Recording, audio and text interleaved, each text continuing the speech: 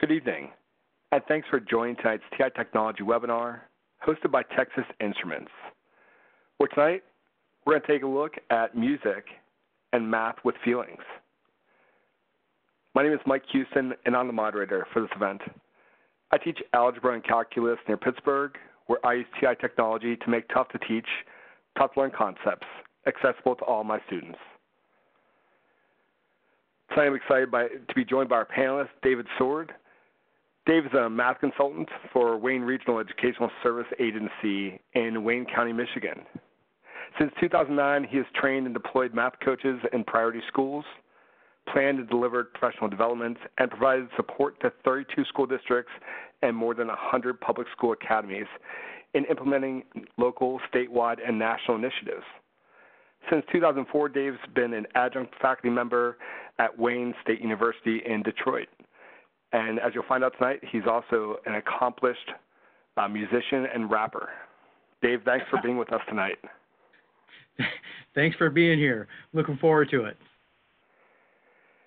We're expecting a large crowd, so your audio is muted. Feel free to send any questions to Dave using the Q&A window on the right side of your screen. We'll also be using the chat window to send general messages. As a reminder, the session is being recorded, and we'll provide a link to the advanced certificate of attendance at the conclusion of the webinar. We hope you don't have any audio issues tonight, but in the event that you do, try selecting Communicate from the very top of the WebEx menu and choose Audio Broadcast. At this time, Dave is going to discuss our agenda. Well, we're going to go through some welcome and introductions. We're going to take a mathe-musical journey through ancient history. We're going to talk about some songwriting and some math concepts, and we're going to look at the Pythagorean ratios, perfect versus non-perfect musical circles, guitar fret measurement exploration. We're going to look at Fibonacci and do some explorations with his sequence, and look at the Euclidean algorithm and talk about some interesting applications from that. So hopefully we'll be able to pack all of that within 1 hour. Shouldn't be a problem, right, Dave? Okay, I can feel it. So, Dave, I'm giving you control. Feel free to share your screen. And as Dave is doing that, we do want you to stick around to the end because we're going to be giving away to one lucky winner a T-Cube Summer Workshop registration. So, Dave, it is all yours. Thank you, Mike. Good evening, everyone. Tonight I want to talk about music is math with feelings. I want to start, though, by giving 5 disclaimers, and they are these. Many of the activities that we're going to talk about tonight were originally intended for quote-unquote regular classroom instruction, whatever that means. But I know that we're currently in a different reality. So as much as possible tonight, we're going to try to talk about how we can transition these kinds of things into a virtual learning environment. Bad jokes are even worse when you can't see your audience's eyes, and so I apologize in advance for the many bad jokes that you're about to hear over the next short time. In this session, we'll be using both the TI-84 Plus CE and the TI-Nspire CX CAS, but everything we do will be done on any TI-83 or 84 or Nspire. So you don't have to worry about what technology you use. Everything that we do tonight, you can adapt for your own purposes. Having said that, though, this session will not be 60 minutes of using the calculator to explore connections between music and math. It's about music and math. We'll use the calculators, but having said that, though, when we do, we're going to do some really cool stuff with them. So here we go. A year ago at the International Conference in Baltimore, I did a session on music is math with feelings, and it was recorded, and so I provided a link for that session. It was about 9 minutes long, and I encourage you to watch that. I checked today, it's had 59 views, and I think 58 of those were by me, so I'm hoping that after tonight we can make it past the 100 mark. But the point I'm making is, if you watch that video, it'll sort of give you a little bit of the next 2 or 3 minutes that I'm going to click through really quickly. I started with a reference to the song More Than a Feeling. And by the way, John Schultz, the originator of the band Boston, had a master's degree and a bachelor's degree in mechanical engineering from MIT. I think he's a guy that would have a lot to say about music and math. Having said that, though, I think they got the words wrong on that song because it should have said more than a feeling, math with feelings. And math and music are very much intertwined. In the presentation a year ago, I talked about this song a little bit, and I talked about the chorus, the chord progression leading into the chorus, and it's very familiar and very catchy. I don't know if you've recognized it right off the bat, but it goes something like this.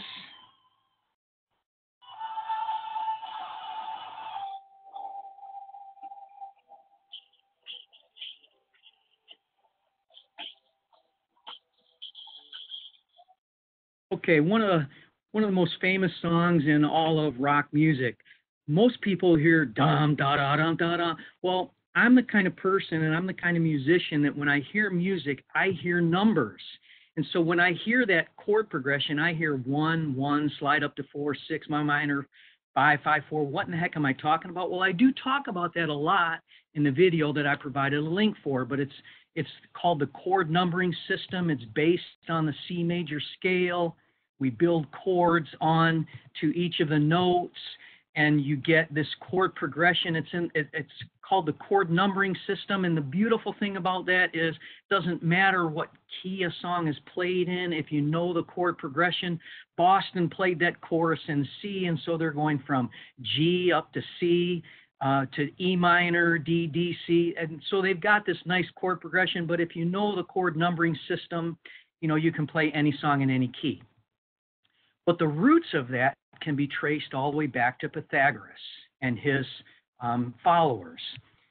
He developed some ratios to define tones, and these are known as the Pythagorean ratios. And the beautiful thing about that is there is a nice connection to a guitar that I love and play. And so you see these Pythagorean ratios arrange themselves onto the key of a guitar. I called Pythagoras the very first guitar rock star, celebrated even by the Donald Duck in Math-Magic Land. But in that presentation, I also made reference to Fibonacci and his famous sequence. And in that presentation, we looked at a keyboard, and we talked about how Fibonacci, I don't know what you see when you look at this, but I see 2 black keys. I see 3 black keys making up the 5 accidentals within the 8-note scale of the 13-note chromatic scale. There's the Fibonacci sequence on the piano. Every time I look at a piano, I see Fibonacci. So not only is he in the keyboard, he is on the keyboard. And so he's our keyboardist. In that presentation, I also talked about Euclid and Euclidean algorithm in a paper that was written by Godfrey Toussaint from McGill University in Montreal, and talked about Euclidean rhythms. And so Euclidean rhythms are used in a lot of music forms. The reference I made in the presentation was Elvis's Hound Dog. You ain't nothing but the rhythm behind that is a dotted or quarter note, dotted quarter, 8-note quarter tie, and then a quarter note. Pretty famous rhythm. And so Euclid, Pythagoras, and Fibonacci were the guys in my band. And so I started off that presentation with that reference and led up to the culmination that gets to this, where it's your turn to imagine. Imagine Euclid on drums, Fibonacci on keyboards, Pythagoras on lead guitar, and yours truly out front. I call us the Euclidean Fibonacci Pythagorean Swordplay Band, or EFPSPB, which kind of sounds like F, Pazippa, F, Pazippa, F. Got a nice little rhythm going on, and you get out a pen, make a segment of a line now. Don't be afraid. You're about to use your mind. That's okay. If it's not yet clear, we're going to work together, and we'll start right here. Now, scribe another little segment of a line, but it goes right here. Make it just like mine. Connect these two and just hang loose, and then call this the, you got it, hypotenuse. Take the side linked here, and you call it A, and you multiply A times A. Take the side linked here, and you call it B, and you multiply B times B. Now you take these two and you add them up, and I'm on a roll, so I won't shut up. There's another side we still can see, the hypotenuse, and we call it C. Now take a look at what we got. We got a right triangle, and it's really hot. Do you see that C? Don't be confused. It's just the length of that hypotenuse. And here's the truth, and it really works. I'm telling the truth because I ain't no jerk. C times C, it equals this. Big shout out to Pythagoras. So if I had eye contact with you, we'd be having a moment right now, but hey, let's move on. So again, music is math with feelings. So what does this have to do with our classes? And that's what I want to talk about tonight. And so what are some ways that we can use these ideas? So just some basic things. Songwriting and math concepts. It's something that we can do with kids. I'm going to talk about that in just a minute. Exploring the Pythagorean ratios. I mentioned it earlier. We're going to look at perfect and non-perfect intervals, guitar fret measurement exploration, look at Fibonacci. We're going to look at the Euclidean algorithm and how it relates to a great fundamental question in math. And so let's just kind of take a journey and see where it leads. Okay? So songwriting and math content. I gave you the example of the Pythagorean rap. So I'm from the Detroit area. I was born and raised here. And so the way that I shared it with you a moment ago, that's one way to do the song. But being from Detroit, near 8 Mile, it's possible that you may have heard this at some point in the past. And that is the wrong thing. How about this?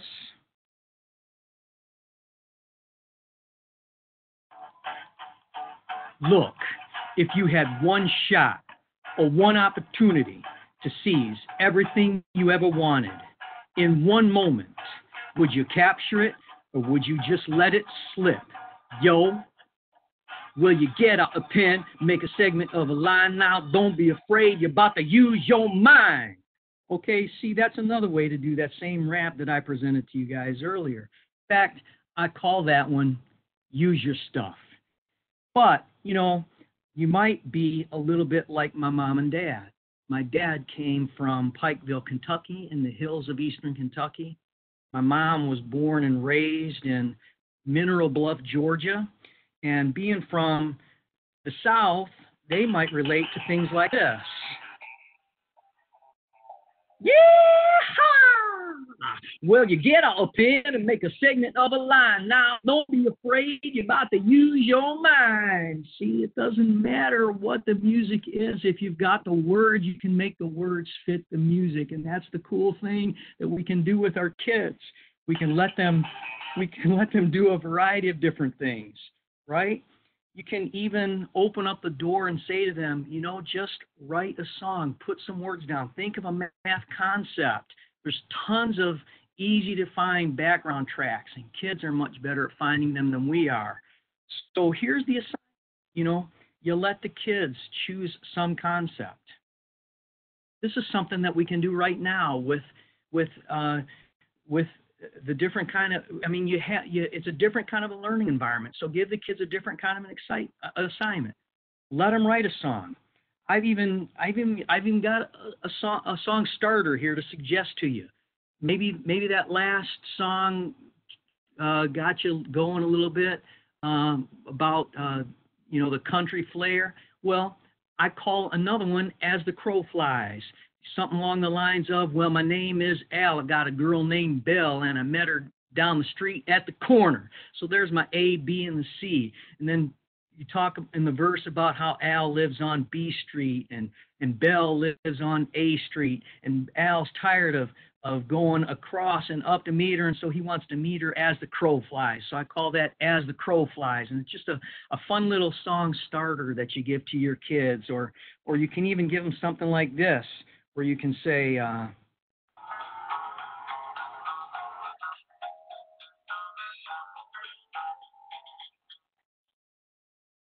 Well, you can tell by the way I use my chalk, I'm a teaching man, and now it's time to rock. Well, there you go. I call that one stay and derive.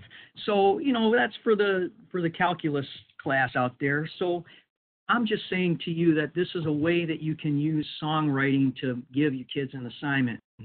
And, one thing that I like to think about too is, not every kid in your class really loves math, but there's a lot of kids in your class that really love music. And so this is a chance to give them an opportunity to shine in a way that they don't normally shine in your class. Okay, so that's one thing that you can consider. So let's take a look at the Pythagorean ratios. In the presentation that I made that I linked to last year at the conference, I talked about the Pythagorean ratios that he used to define the tones within songs. Well, in those ratios, three of them were called perfect. The first one, he didn't really call it, we don't really call it a perfect ratio, but I lump it together with the perfect ratios, and that's the octave, 1 to 2 or a 2 to 1, or any power of 2 or a power of half. If you take a string, you pluck that string, you'll get a tone. If you cut it in half, you'll pluck that, you'll get a tone that's the same but at a higher octave. So that's a great musical ratio. But there are two other ratios that are called perfect, the fifth and the fourth. The fifth has a ratio of 2/3 or 3 to 2, whether going up or down. If you're going up, the ratio is 3 to 2. If you're going down, the ratio is 2 to 3. But if you take two strings that are in a ratio of 2, pluck those strings, you'll get a root note and a fifth interval. So you'll get that nice combination between the 2/3 and 3/2 ratio. The fourth is another perfect ratio. Okay, so how does that ratio relate to music? It relates in terms of two things: the frequency ratio and the string length. I'm a guitar player, and so I can tell you that when you slide your hand up on a string, the string length gets shorter and the tone gets higher. So as the length of a string gets shorter, the frequency gets higher. It's an inverse reciprocal relationship between string length and frequency ratio. And so it leads to some perfection. And for the church people out there, it may not be perfect in all of your ways, but perfect in a lot of ways. And we're going to look at some of those tonight. And one way that the fourth and fifth intervals are considered perfect is this. If you start with that E tone in the middle of those two A's, if you go up a fourth, you get to A. If you go down a fifth, you'll also get to A, but an octave lower. So up a perfect fourth from E is A, down a perfect fifth from E is A.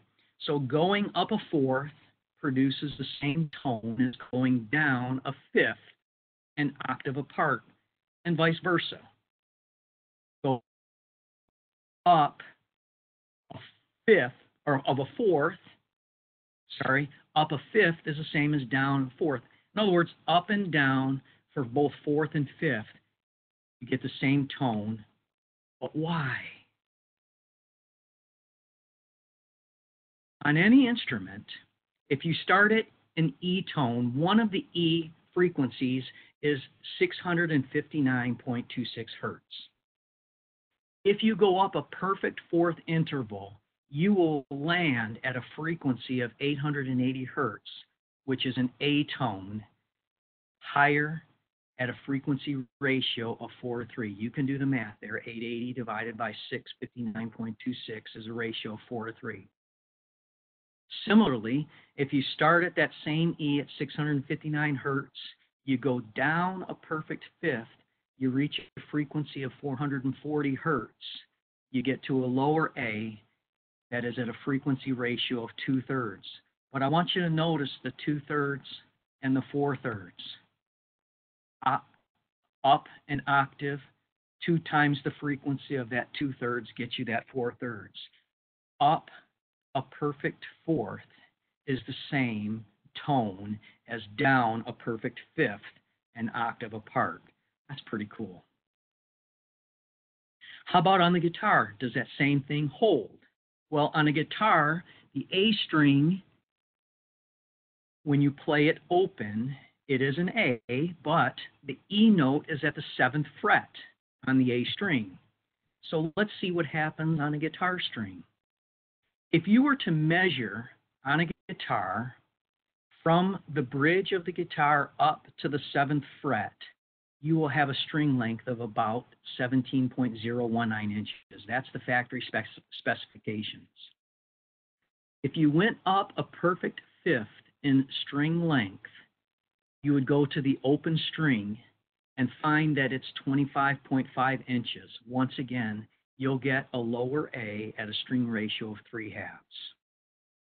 Let's do the same thing. You start at the same E at the 7th fret. You go down a perfect fourth, which means you get to the 12th fret, 12.75 inches, higher tone, string ratio of 3/4. Oh my goodness, look at the 3/4 and the 3/2 ratio. Down an octave is string length times 2. That is pretty cool. But this is not just for E and A. It works for E and B just as well. You could use the frequencies for E and B, and the string lengths for E and B, and you'd find that that same perfect fourth, fifth frequency and string ratios hold for E and B. That's cool. So in other words, the point is a perfect fifth and up a perfect fourth and down a perfect fifth and vice versa will always produce the same tone and octave apart. So how can we bring this into our class? I call it the up-down challenge. Here are the Pythagorean ratios. So a challenge I'm going to give to you, and I'm going to wait about 30 seconds. Can you find another up-down interval pair that behave just like the perfect fifth and perfect fourth? I'm going to pause about 15 seconds, and then I'm going to reveal an answer. Let you think about it. See if you can see the math that's going on between these perfect intervals. You already know that the perfect fourth and the perfect fifth give you the same tone an octave apart. So I've paused and given you time to reflect. I'm going to give you one solution. Major third, up a major third, and down a minor sixth. 81/64 ratio. If I go up a major third, I'm going to use the ratio that's higher than 1, 81/64. If I go down a minor sixth, I'm going to use the ratio 81/128, and I get a tone that is 1 octave apart, multiple of 2. It's pretty cool. So the math challenge and the connection that you see here is find a pair of fractions in which one is twice the reciprocal of the other. And there are several up-down pairs. So there's one way that you can use intervals to bring that into your math class. And as a bonus, you'll note that the sum of the half steps that's contained in each pair will always be 12, which is the total number of half steps in the chromatic scale. And the two circled ones, to go from the unison up to a major third, I'm going up 4 half steps. To go to the minor sixth, I'm going up 8 half steps. 4 plus 8 is 12. The fourth is 5 steps. The fifth is 7 steps again. 5 plus 7 is 12. So another cool math connection to intervals in music. So how's another way that the fourth and fifth are perfect? For those of you who are listening tonight who are musicians, this circle of fifths is something that you've probably seen 1,000 times. I'm giving you just the scratching of the surface for the non-musicians. Here are some of the amazingly wonderful ways that we use the circle of fifths in music. If you go clockwise, you're going up by fifths. If you're going counterclockwise, you're going up by fourths. So again, you see going up takes you from C to G around the circle. Infinite loops takes you all the way around, brings you back to where you started. You got the C is the major scale that's on the outside of the circle. Inside you have the A minor, which is the relative minor of C. So many musical things going on in the circle of fifths. If you go clockwise, the number of sharps is increasing 1, 2, 3, 4, 5. Go counterclockwise, the number of flats increasing 1, 2, 3, 4, 5. So many things, right? So where is the math? How can I bring this into my class? Well, let's take a look at the circle of fifths. This is really cool. If you were to sit down at a piano and you start at the far left and on a low C, and you go up one perfect fifth interval, you'll go from C to G. If you continue, you'll go from D to C from G to D, from D to A, and so on. You'll make your way all the way through the keyboard, and you will end at the far right at a C. You'll start at a C, you'll end at a C. We saw that in the circle of fifths. But it's not just that. It's really cool. Not only did I go in a circle from C to C, but I also, I touched the C note. I touched the C sharp note, which is the next note in the chromatic scale. I touched the D note, which is the next note in the chromatic scale, all in different octaves, of course, but still, I touched the D sharp, the E sharp, which is the same as F. I touched the G. I touched the G sharp, A sharp, B, and the C sharp, which is the same as B. So not only did I walk my way through the keyboard from C to C in an infinite loop there, but I touched every single note in the chromatic scale. That's a beautiful thing about the circle of fifths. I wonder if it happens with the circle of fourths. Lo and behold, it does. The same thing happens where I go through a complete cycle from C to C, and I touch all of the 8 white notes in the major, the white notes in the C major scale, and the 5 black accidental keys that are in the chromatic scale for C major. And so the circle of fourths is also a perfect circle, just like the circle of fifths, and they show up in our magic circles, right? So what about the non-perfect musical circles? For example, the circle of major seconds. Well, the first thing that I would say to the circle of major seconds is, pretty please, don't you ever feel that you're less than something perfect. Sorry. But what is the circle of major seconds? Does anything similar happen? This is really cool also, because look, I started on the left at a C, and I made it all the way up to a C by jumping a major second jump each time. So I got this nice infinite circle from C to C, but what I didn't do was I didn't touch every note in the chromatic scale. So while the major second makes a perfect circle, makes a circle, it's not a perfect circle because it doesn't touch every note. How about the circle of minor thirds? Same thing. Circle of major thirds? Same thing. Circle of augmented fourth or diminished fifths, which is the same thing, but I get another infinite circle, but I don't touch every note. Circle of minor sixths, another circle from C to C, but I don't touch every note. Circle of major sixth, I'm getting closer. I'm touching 5 notes, but not quite there yet. How about in the circle of minor sevenths? No, I didn't make it there yet either. But I did an infinite circle, but didn't touch all of the notes. So those are some nice circles, but they're not perfect. So what's going on here? So what's the math?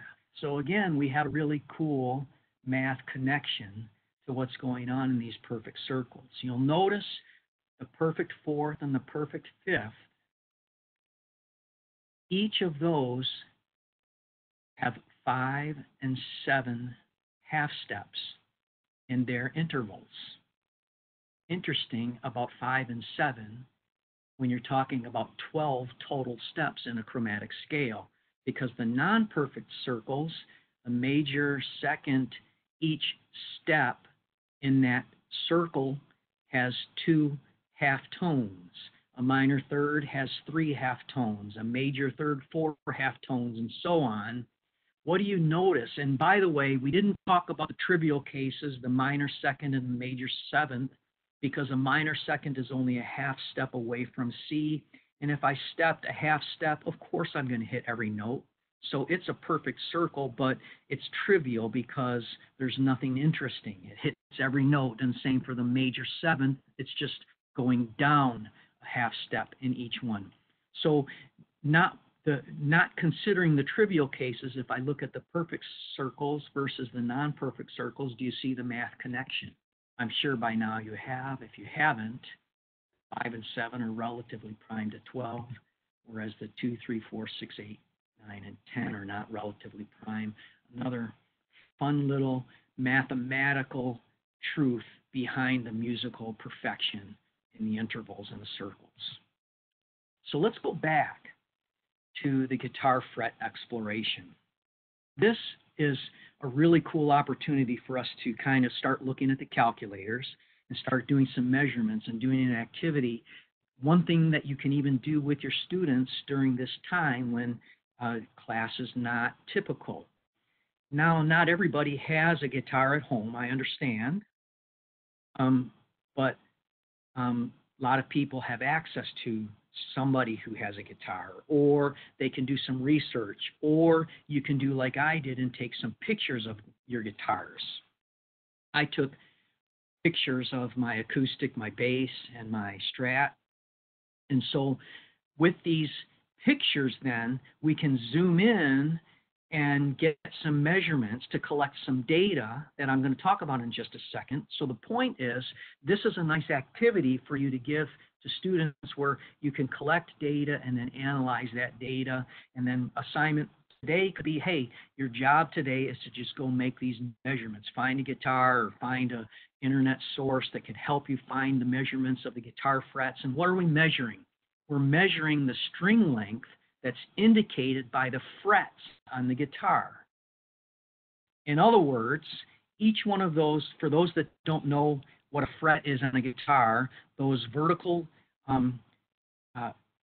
right now as we look at this guitar, you see the dots on the neck there, but the dots are separated by these vertical bars across the neck of the guitar. Each of those bars is a fret. And when you press the guitar at that fret, the string makes contact there at the fret, and it changes the length of each of the strings. And so that's the math that we want to measure here. And so the activity then is you let the students gather this data. And so what we have then is I have, and this by the way, all of the materials that I'm sharing with you are in the package of materials that Mike has made available to you. So you'll be able to get all of the print material here, but this is the data collection sheet for the students. And it tells them what the bridge of the guitar is, what the nut is of the guitar, and the nut we're calling fret 0, just so that it has a number when we start referring to it in our calculator and collecting and analyzing the data. So you have the students make those measurements from the bridge up to the neck, up to the nut. And just so you know, a typical electric guitar, it's 25.5 inches. So typically they'll start at 25.5 inches or thereabouts. And then they measure the distance from the bridge up to the first fret, bridge up to the second fret, bridge up to the third fret, and they collect that data. That's assignment number 1. So now when they come back on the next day, we can start by analyzing the data. And so here, what I've done for you, I'm going to start working today on the 84. So when I took the measurements on my, I think this was from my electric guitar, my Strat. I'm not an expert measurer, but I can use a ruler and a tape measure, and I got about 26.469. Now, why did I get 26.469? Because I rounded it off. I measured it in 16ths, and some of them I measured in 30 seconds, but I rounded off all of those measurements, and here is the data from my strat. So where do we go from here, okay? So what I need is I need to have a list, so I'm going to use the sequence command, and I'm going to generate a sequence from 0 to, I hit the wrong command, sorry, clear. I'm going to do that again, and I want a sequence to go from 0 to 22, I think is what I had. I think I have 22 frets on my strat. And so when I do this, now when I look, yes, I have 22 frets on my strat. And so now I have a pair of data. Where do we go from here? Well, typically we want to go to a scatter plot. So if I set up a scatter plot, I like to use what I call, sorry for that, I like to use what I call a zoom stat window strategy. So I'm going to set up a plot to do list 1 and list 2 for my scatter plot.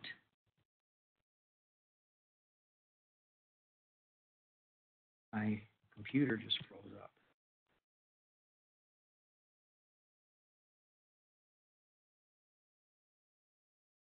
Sorry about that, ladies and gentlemen. I'm going to go back and share my screen.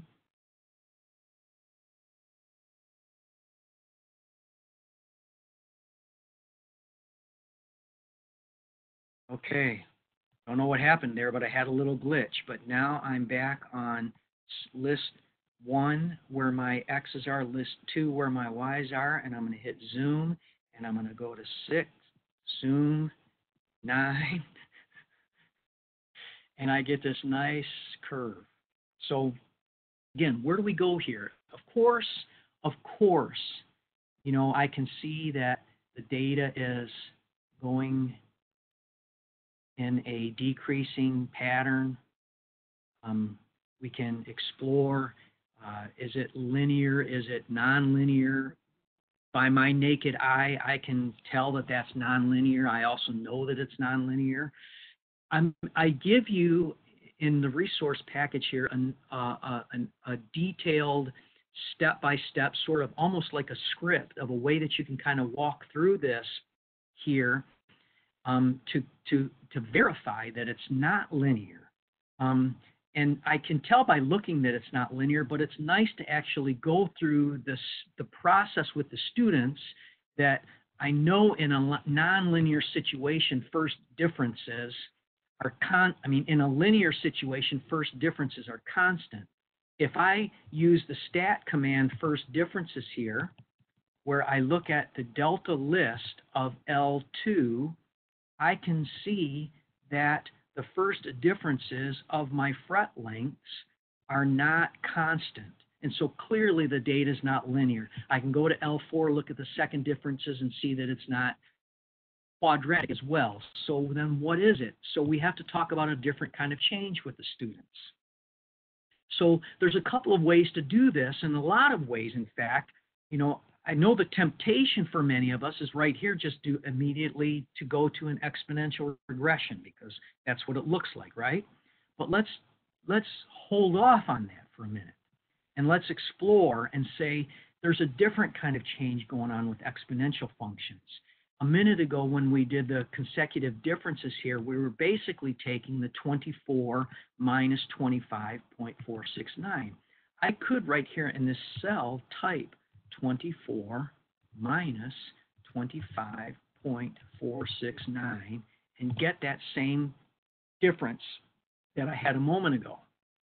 But since I know it's not differences, I want to do something different. Ha! There's a pun. So what can I do instead? So when another thing that I can do besides differences, how about if I try dividing? What if I take, instead of 24 minus 25.49, what if I took 24 divided by 25.49? 22.469. What happens there? I get a number. Okay. Well, let's look at the next ratio, 22.656 divided by 24. What do I get there? Oh my goodness, are you kidding me? 21.375 divided by 22.656, 0.9435. Look at those numbers. Those ratios right there are so close. That is beautiful. That's amazing. That's why I love this activity. Because what I'm doing is I'm allowing my students to discover the idea that in exponential functions, the ratio of terms is constant rather than the difference of the terms being constant. Call it the common ratio. In fact, we can do a really cool command to calculate the ratios of all of those cells by just saying, let me do another sequence, but this time, before I do that, let me do what I would do with my students first. I'm going to go back here to Stat Edit. I can say another way that I could have done that calculation is this number right there, that 24, look down at the bottom of the screen. It's list 2, number 2, the item 2 in list 2. At 25.469 is list 2, item 1. Right over here, I could have typed second list 2, item 2, divided by second list 2, item 1. I'll pause and let you take a moment to look at that notation at the bottom of the screen. What I'm saying is, I hope you can see my cursor. I'm saying take this 24, which is L2, item 1, and divide by 25.469, which is L2, item 1. When I do that division, that's how I get that 9.9423. The cool thing about doing that is it sets me up for the sequence command that I'm going to do here. So I'm going to do the sequence command in a cool way. I'm going to say the sequence of the list item that's not the first item, but the second item, the x plus 1 item. And I'm going to divide that by the list 2 first item. Look at that notation. That's pretty cool. So I'm going to take list 2, the next item, and divide it by list 2, the previous item. And I'm going to go from x starting at 0 all the way up to 22. How about if I start at 1, because there is no L2 0, there's an L2 1. And I know that there is a 22nd fret, but there are only 21 ratios. So I'm going to go 21 so that I don't get too many ratios and get an error message. And so now when I press enter, I got an error message because I had an item in my list. Sorry.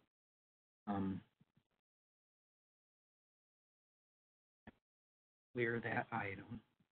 Delete that item. Enter. Clear.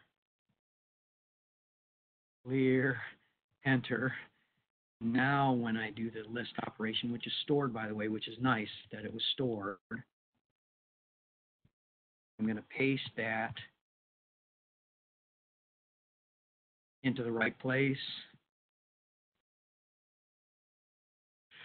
Yes, I'm a professional. I told you there were going to be a lot of bad jokes tonight. So there was another one. How about if I get to the top of the list, where in the command line for the list, and let me enter the command there. Thank you for your patience. And so when I do the sequence here, I get all of those ratios. That's really cool. And so I have one less ratio than I have number of items. And if I exit this screen, what if I took the average of all of those ratios? I'm going to find the mean of L3.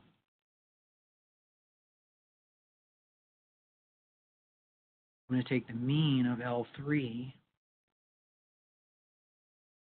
and that's the average ratio, about 0.436. I'm going to store that into B, alpha. There's a reason why I'm going to do that, because I'm going to go to my graph again, and if I go to y equals, I know my fret length started at 25.5. But I'm going to multiply times b to the x power.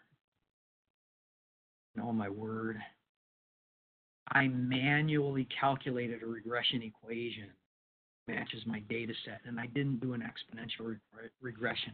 I discovered the exponential regression for that model. I explain that in detail, how you can walk through that conversation with your students in one of the handouts that I give you in this package. I encourage you to look that over, because the way that we go through that journey is a really, really, really rich journey that was connected to our love of music. So we take our love of music and we do a data analysis, and we use it to discover the way exponential functions behave in a really, really cool way. The final punchline for this is a couple final punchlines.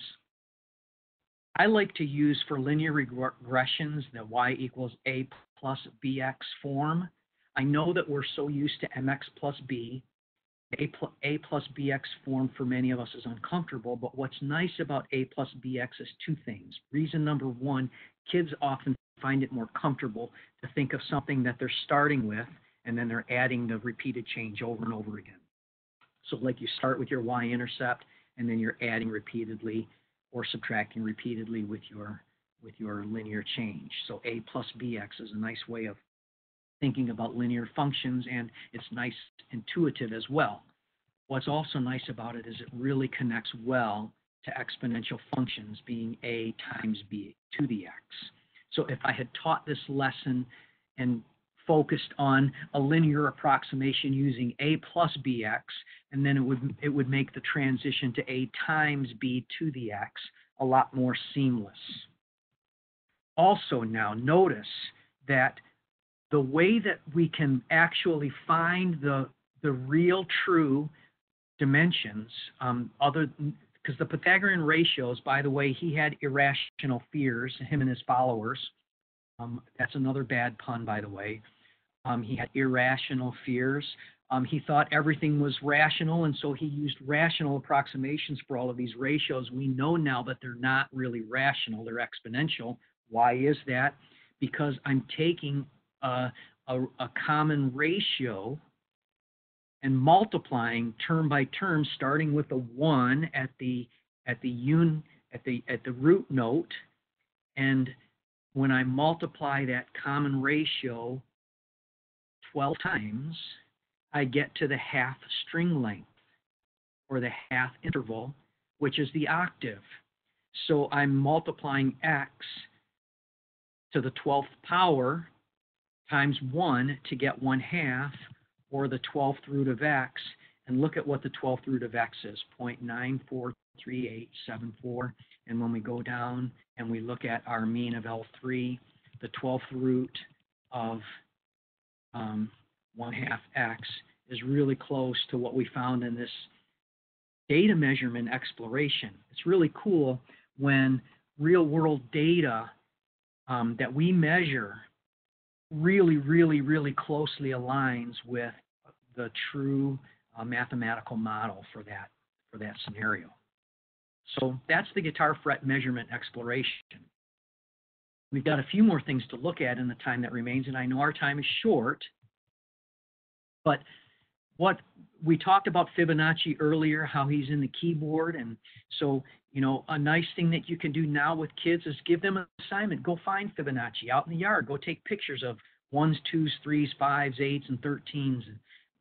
Or do some research and find some situations where you can take some measurements of your body to find Fibonacci. Fibonacci is all over the place, and so there's lots of fun things that students can do related to the Fibonacci sequence.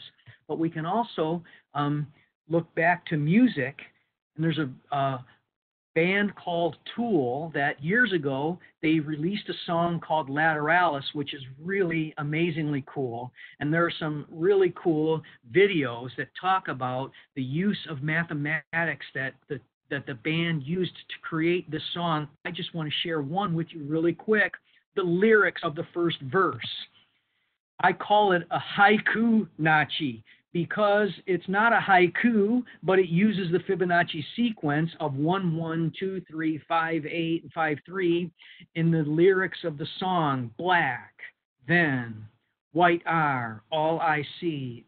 In my infancy, red and yellow then came to me. Reaching out to me, lets me see. So it's a cool thing to do with your students. Ask them to write a haiku, ask them to write a haiku-nachi that teaches a math concept. Just a fun little diversion to help get through these crazy times that we're in. So how can we do the Fibonacci sequence on the calculator? Well, this is kind of cool too. And I know we've only got a couple of minutes, but I'm going to go back to my calculator. And I know those of you that have Inspires, you might feel a little jealous because I haven't done much with the Inspires. I did give you a bunch of Inspire files just so that you know that they're there. I just want to point them out to you. You've got some cool some Pythagorean ratio explorations with the Inspire files that I'm giving you. But you can do the Fibonacci sequence really quick and easy. On the Inspire. You can even do it on the 84, which I'll do in just a second. So we'll do the Inspire. I'm going to add a Listen Spreadsheets page. I just get my two starters, a 1 and a 1. Well, what do? I fill down. Menu, I'm going to do it this way, equals A1 plus A2. There we go. And now fill that down. And so there we go. I've got the Fibonacci sequence. That's kind of cool. And the beautiful thing about the Fibonacci sequence is similar to the exponential. We get a nice ratio situation, equals A2 divided by A1. If I fill that down, I get a really cool thing happens with the Fibonacci sequence that it approaches the approximate.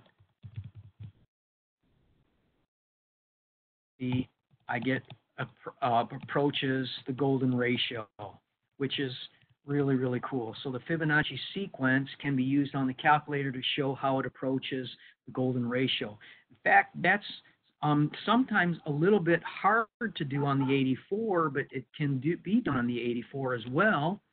I'm going to go to Stat Edit, and here in List 4, I'm just going to say 1, 1, 2, 3, 2, 3, 5, 8, 13. And this is a good practice for the kids doing their computation, 34. And then eventually, if they want to, they can just say 34 plus 21. So they can get the Fibonacci sequence that way by just adding. And then they can come over here and do a similar sequence like we did earlier, of the LX plus 1 divided by LX, and they'll get a sequence in here of decimals that approach the golden ratio. So another way to explore the Fibonacci sequence on the 84. So I'm watching our clock, and we're getting very close to the end, so I don't want to leave Euclid out. One of the cool things about Euclid is it's based on the division algorithm. I put it in here for you to see, and I know that the Euclidean algorithm, the division algorithm tells us that something like 11 divided by 4, and we're used to writing it as 2 3/4, but it can be written as 1 7/4. So it's not wrong that it's 1 7/4. A nice way to make a nice extension is 0.9 repeating, one of the most famous questions in math. We teachers know that they're equal. Students don't, and they find it very troubling when you try to tell them that it is equal. But what's nice about the division algorithm, I can take something like 1 divided by 1. 1 divided by 1, I know if I wrote it in long division, I want you to just try to visualize this, if you will. 1 divided by 1 in long division, I know is 1. But what if I did 1 divided by 1 in long division and I put a 0 above the 1, and then put a decimal point to the right of the 0, and put a decimal point to the right of the 1 inside the division bar? So I have 1.0 divided by 1, and I get 0 point. Well, then you can show that it's 999999999. Cool. And it's just a cool way and a cool connection to the Euclidean algorithm, which is based on the division algorithm.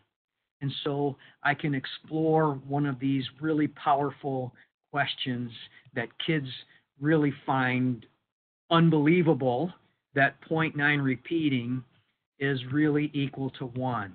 So as a closure here, really quick, I've included in the PowerPoint that you're going to get some supporting links. The YouTube link at the first YouTube link at the bottom is one by Vi Hart. I don't know if you've ever heard of Vi Hart, but she does one on 0.9 repeating. It's well worth watching, I promise.